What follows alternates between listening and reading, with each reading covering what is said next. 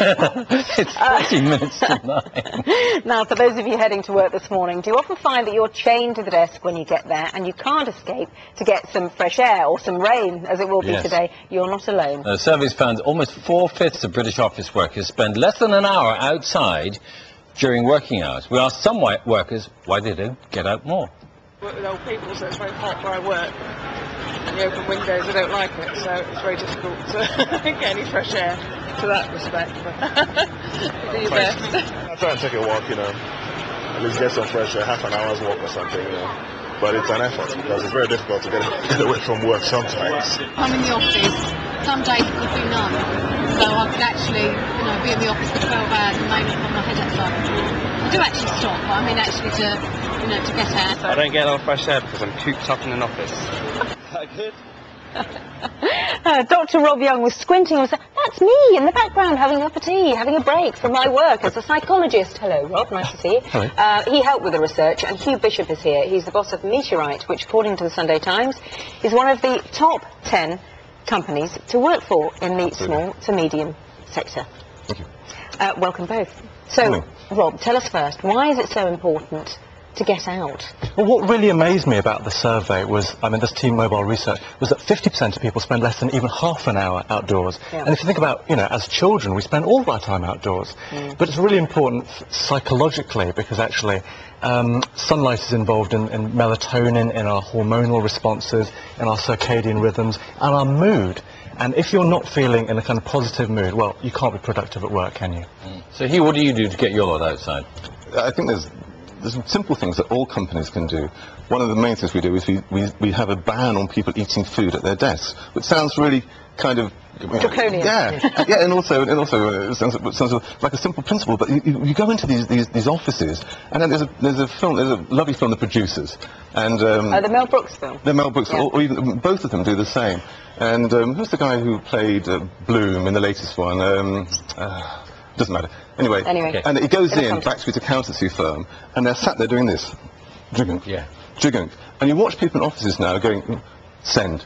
As if they're sending emails, as if they're working in those lines, as it's all Matthew about battery. Matthew Broderick, that's it, Matthew Broderick. And, well, he's very good, isn't he? Came from in the ear. I haven't got one of those. It's cheating. You could have one of those. And I think you've got to break free from that. You've got to break out of it. You've got to unchain the chair, or ditch the desk and get out and get going. There is a mentality, a work mentality, which is I've got to stay here so that everybody knows that I'm doing my job properly.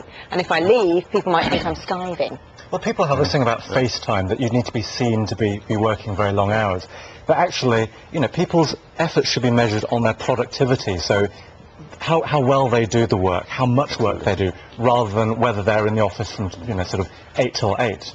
Rob says, you see, you can only concentrate for 20 minutes at a time. You should take a break for 5 minutes every half hour. But some managers would say, well, it's just a slacker's charter. So, I'm just off for my 5-minute break. Yes. I think you have to set a culture, very much a culture was about empowerment, that people believe and have the trust, and you have the trust in them to go out and they're going to work. Then you put an infrastructure in place so people can work outside. Infrastructure can be mobile working. It can also be having deals with local restaurants that they can get vouchers and they can take and they can have low-cost cups of coffee. And we do all of that. We have bikes outside the office that people can go and cycle around. We have sports teams that go out and play football in the evenings. All of these are very possible to set up. They're low cost. But going back to your point of you've got to have trust in your staff. If you don't have trust in your staff, then you don't actually believe that when they're flexibly working and they're going to not be working, then you've got a very bad company. What about the workers who actually really do find it difficult to leave their workplace? Sandra is a nurse. She gets a 30-minute break with no opportunity to leave the workplace. And one viewer emailed who works in a shop. You have to be there, basically, in your shop. I suppose you could close for lunch, but then you lose your business. But I think even if you only have a 30-minute break and you're stuck at the hospital, at least go for a walk around the building. Do something. Don't just sit in the canteen, kind of being bored by the same four walls. Go for a walk outside. There must be a little tiny plot of grass or something outside that you can stand outside for 5 minutes. There it is. Do something a bit different. I think, it's even what you do is, we have a philosophy at work called curiosity. The whole business is based around curiosity. And if you walk to work in a slightly different way, you have a different way of, you approach work in a very different way. And the same at work, get out for another 5 minutes, go and do something different.